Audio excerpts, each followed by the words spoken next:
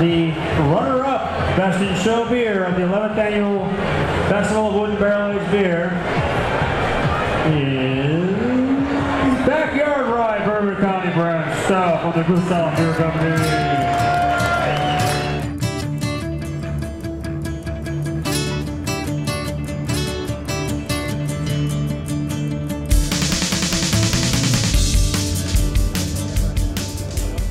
For a lot of Chicagoans, including me, Goose Island was a gateway beer into craft. And I think it just introduced a lot of Chicagoans to the more interesting things that beer could be. We were here way too early. We got here at 8 o'clock last night. Came down for the release. Been fans of Goose Island for a long time. We figured there'd be someone else here, but there wasn't. So we're the crazy ones. It can't be Bourbon County. As much as we can carry. I know that's is what we're here for. It's Bourbon County. Everybody knows that name. Everybody knows. There were some earlier attempts to start craft breweries in Chicago, but Goose Island has been the stalwart and survivor, and also the originator of beers like this. We were the first brewery to make a commercially available beer that was aged in a bourbon barrel. Goose Island, I think you can trace pretty much everything that's happening in craft beer in Chicago back to them. They opened in, I think it was '88, and almost immediately they started hosting gatherings that encouraged people, beer collectors, beer drinkers, to come and try what Goose Island was making, but also to bring in stuff from their own collections, their own home brew. We like to say once you go craft, you don't go back. So once people start drinking craft beer, it's not like, you know, you're going to turn in your 50s and say, I'm going to go back to Miller Lite.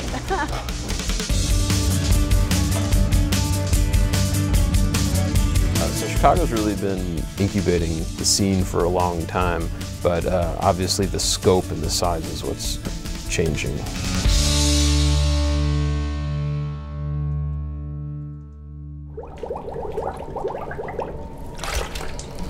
The brewing scene in Chicago is diverse as the city itself.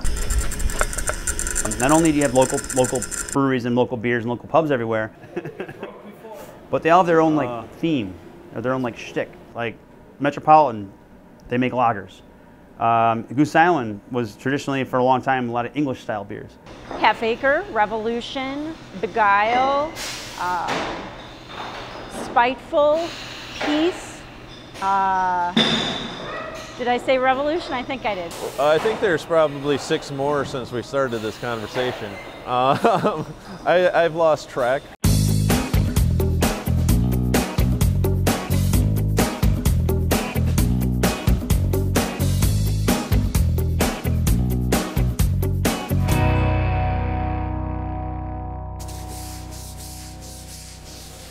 It's interesting because 2 years ago when I started getting really serious about doing this, there were probably 30 fewer breweries in Chicago. So yeah, it's been interesting to see everything grow.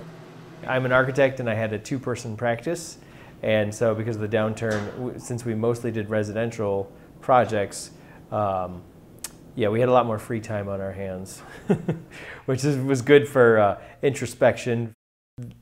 Temperance kind of came from a little selfishness on my part because I wanted a brewery in Evanston and nobody else was doing it. Although I think unlike a lot of home brewers turned brewers or brewery owners, I always knew that I was not going to be the head brewer. So what happens is that this creates, it's like a bottle, and it's going to keep that beer in there with the carbon dioxide in there. I started home brewing, in college, and then started brewing professionally about a couple years ago at Goose Island. And Shauna, do you want to come hand me these buckets? Josh Gilbert actually came and approached me, I would say about a year ago from now, and he said, I want to open up this brewery, I want to talk to you about it. And I just figured, he wanted to talk about, he just wanted a tour of Goose Island. But then, after he asked me to come brew with him, that's when I was like, oh wow, this is going to be great. He said, I'm so confident in you. I know you can do it. The way that you talk about beer, it's so passionate. Tastes great.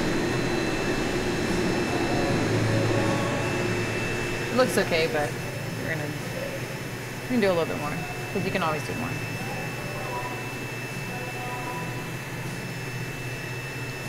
Beautiful finish. Tastes good. There's only one problem. We're not getting 40 barrels. You never are gonna get 40 barrels though. There's always, because I want more. Yeah, I know. When I first started, I got to know like the folks at Metropolitan and Half Acre and Revolution, and they were all really helpful. I love the community, I love beer, I love the bars and restaurants that carry us. It's a lot of hard work, but it's more than worth it to be part of the beer community. Well, in 1999 there was Goose Island, but there wasn't quite as much focus on craft beer in the city. I thought maybe it was time to bring some breweries back, seeing as once there were 50 here. The way we make beer is the way that you would make it as a home brewer. It's the way the big guys make it. Essentially, a pretty simple process. We use 4 ingredients: malted barley, water, yeast, and hops. What we do is we take the malted barley, crack it open, and mix it with hot water. Enzymes in the malt become active at in the high temperatures, and they break the starch in the grain. The grain's starchy, and the starch gets broken down into simpler sugars. We then run the liquid, which we call wort, unfermented beer, W-O-R-T, is wort, and we run that into the kettle and boil it, where we add the third ingredient, which is hops. Hops provide bitterness, spiciness, and aroma to the beer. And then we cool the wort down after boiling it and run it into a fermentation tank where we add the fourth ingredient, which is yeast. And yeast metabolizes those sugars that are in the wort and produces alcohol and carbon dioxide. The alcohol stays in the beer, and that's why we like it. And the carbon dioxide, some of it stays in the beer and creates the carbonation, the bubbles in the beer. Macro breweries use rice and corn to cut the malt bill to save money and be able to sell beer cheap. Craft breweries don't even think about that as part of what we do. We make beer the way we want with the ingredients we want and sell it at a fair price, and we have no trouble whatsoever staying in business. People like craft beer.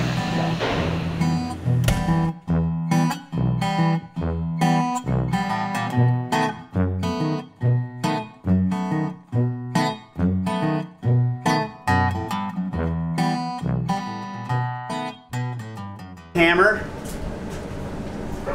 bung, and bunghole is all our real terms. I've actually been paid to make beer for 19 years.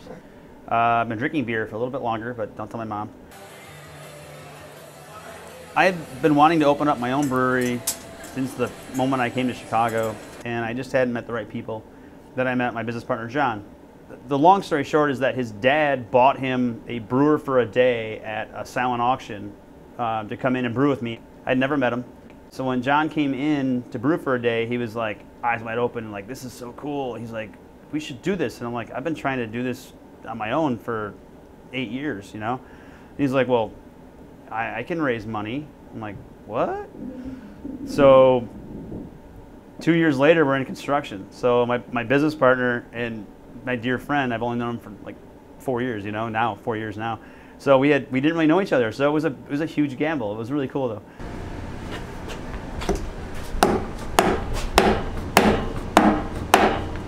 Barrel-aged beers are really the most popular. Partly because if you look, they're 53.8 gallons, so you can only make so much. And it takes time, and they're rare, and they're unique. Oh,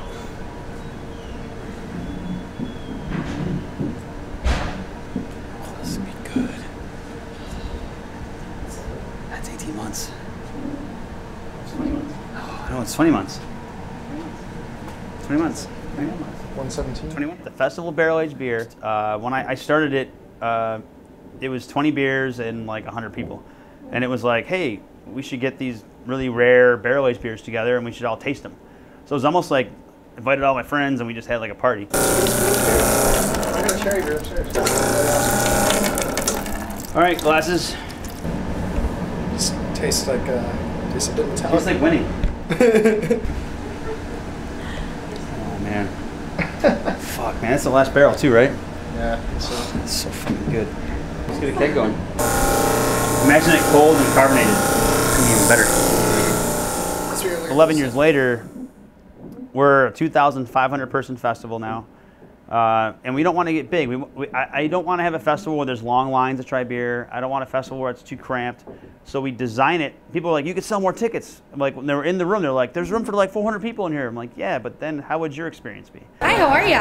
Who are you checking in for? Like Fobab is to festivals what maybe, you know, Dark Lord is to beer or something like that, or Bourbon County Stout releases to beer. I mean, those tickets sell quick and for a reason. It's, you know, the beers are just, they're profound and they're delicious, and it's a fun day.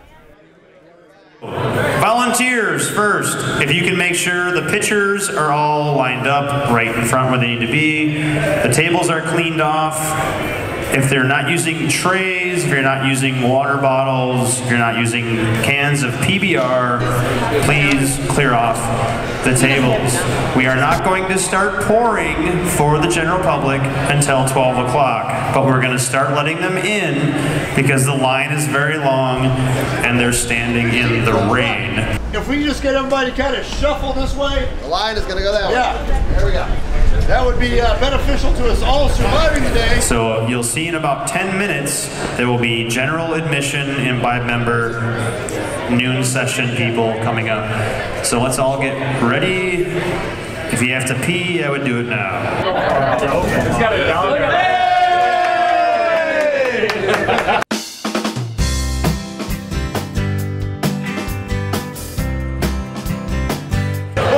Fobab is that it's the Festival of Barrel Aged Beers. So it actually takes a really long time for people to make these beers. You know, 8 months to a year.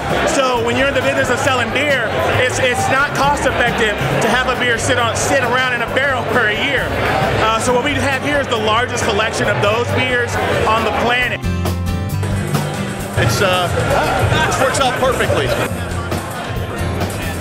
We're all friends, and we take the 16 sample tickets that we get, and we split them 4 ways. So we get 64 samples today. It's not about how much we drink, it's about how many varieties of beers we can experience. Currently on the menu, we have the Goose Island Cthulhu, Goose Island Backyard Rye, Lost Abbey Track 13, and Lakefront Bourbon Barrel Aged #1 with cherries, vanilla, and all kinds of other awesome stuff. I love this place. As usual with these sort of events, it's a great time to get together with the other local brewers. We're always, you know, stuck in our breweries all the time, so we don't get to see each other as much as we might like, but when we come together for these events, we get to catch up, we get to see what everybody else is doing. This year, when tickets went on sale at noon, our ticket website said that there was 10,000 people on their website at noon trying to buy 2,000 tickets. Who would have thought? I sold 100 the first year. And everyone thought it was a joke. I did it on April 1st on a Tuesday night. Everyone's like, is this a joke? There's really going to be like a barrel age festival? I'm like, come and find out. And 100 people did. And they were, now look at it. Cool. Best of show, best beer of the entire festival, over 230 entries is La Breture from Bell's Brewery.